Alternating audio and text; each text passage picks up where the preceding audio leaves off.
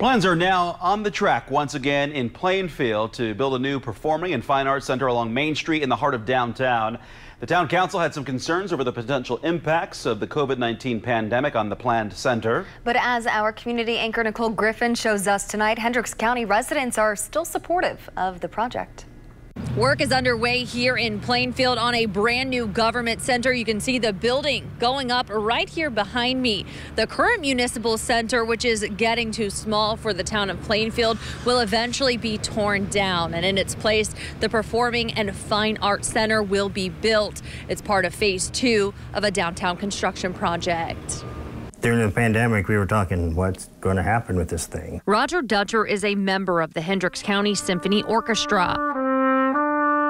He says right now there isn't a venue in Hendricks County like the planned Performing and Fine Arts Center. We've been very dependent upon the schools for performance space because they're about the only ones who have an auditorium. The center is part of Plainfield's downtown conceptual plan that was finalized in 2017. The feedback we got, a lot of it was about wanting to have additional entertainment draws that would, encourage people to come downtown. As part of the plan, the town opened a new parking garage. The Barlow is a new apartment complex that is now open and apartments are fully leased. There's also some retail space still available below. And now the new government center is under construction. But before moving forward with the Performing and Fine Arts Center, the town hired a consultant to get public feedback to see if there was still interest due to the pandemic. Which basically said, this building won't be completed until 23. And so I think the feeling was that by 23, hopefully we will be out of this pandemic and a lot of the restrictions that are in place, and that people will really be interested in getting back out and going and being, part of different arts events. The town is partnering with local arts groups, which have agreed to make the 600-seat auditorium their home venue for performances.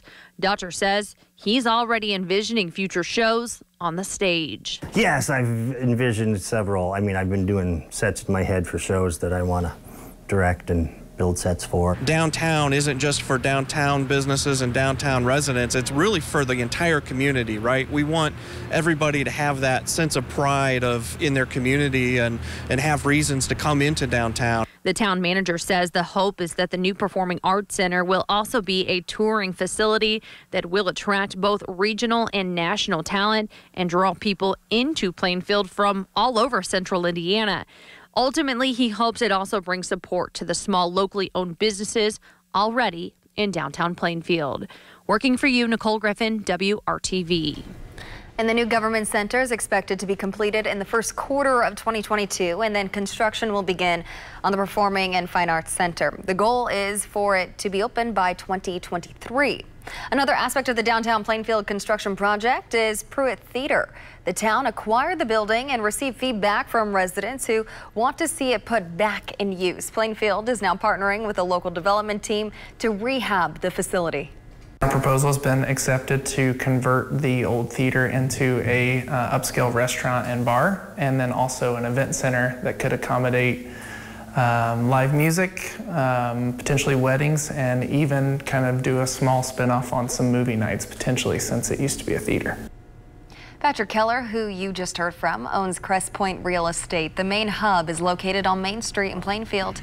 He says right now they are going through the process of inspections and working with the town before they close on the building.